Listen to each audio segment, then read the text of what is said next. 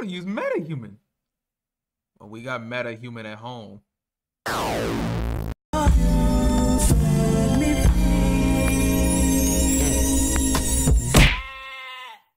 So, you want to make characters quick, fast, and easy, while also still looking good. But you don't have the hardware to run it. You don't have the ability to run Unreal Engine MetaHuman on your computer. Not a problem. We got a solution for you today on this new series, Game Art for Broke People. I was originally going to make a dedicated video talking about how to make a custom base mesh using MakeHuman, but then I thought, you know what? I think a more general approach for like anybody who doesn't know how to use Blender can use this, so they can make their own characters from scratch using this software and put it in any kind of situation that they need. I'm mainly focusing on game art, quick game art that they can just do off the rip. Alright, in order to get this software, we have to go to their website. I think it's like makehumancommunity.org and get it from there if you're a Windows user. However, for us folks who do not have a Windows machine, you have to go to GitHub and get the source code for there. You gotta get the source version. It's newer, but the only downside is it doesn't have all the assets for it. But they pretty much operate the exact same way. To those who are getting from the GitHub version, go to the folder where you extracted the files from, go to your MakeHuman folder, open up the terminal for it, and just type in ./MakeHuman just so you can open up the program. But also, one thing you have to make sure that you can launch the executable itself. I'm using GNOME, so there's a button that you can just toggle it on. So there's also a command that you could just put in just to make it a quick executable. And after you just type that command in and do the command to launch the application, you could just get in. Good grief, he's naked! Great. Now MakeHuman's installed. Now what we're gonna do with Naked Buddy over here? Well, there's a lot of options that you can do with this. You can change the gender, you can change the body type, you can change the height proportions. You can change a lot of things. You can even change the body type, individual parts of the limbs, individual parts of the head. There's a lot of customization tools that you can play around with and mess around with while you're using MakeHuman. You can also use the clothing assets they have in there, so you can just pretty much put clothes on the character too.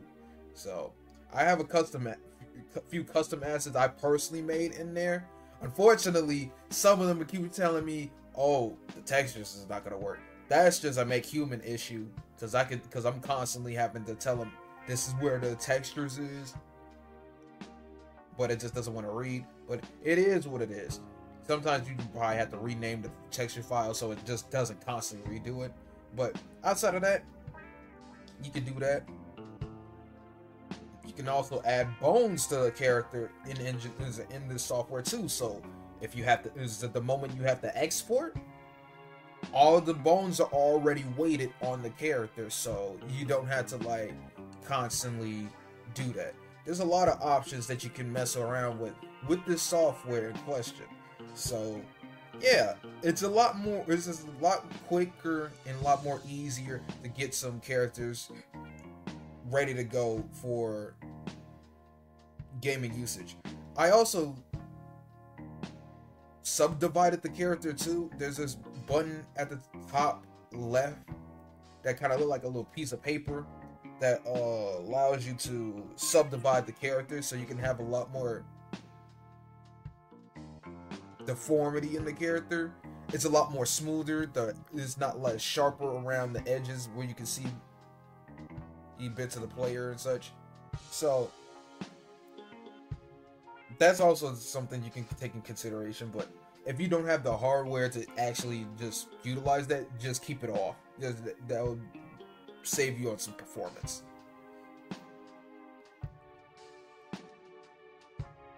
Once you're done, you can save it, and or you can export it out so you can use it in any game engine that you want.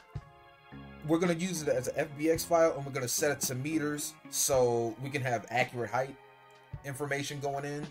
So you're just going to just click the 3 dots just so you can send it to whatever folder that you want to save your character at. Type in your name and just save it out. There's also another file format that you can use to do more edits to the character outside of MakeHuman called MHX2.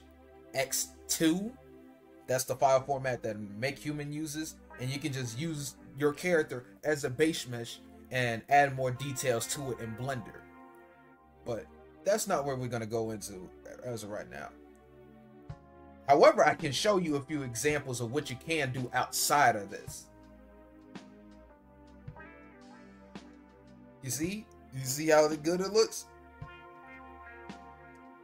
Now, let me show you how the character in question that I just exported looks like inside of a game engine. I don't think I have any. I don't have any animations for it, but this is how it should look from exporting from MakeHuman into a game engine like Github. Github is also a free and open source game engine that you can just pretty much use on any kind of hardware as well.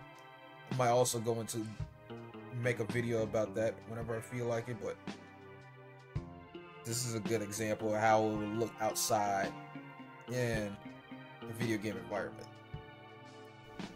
Well, that's it for now. Hope you enjoy it, and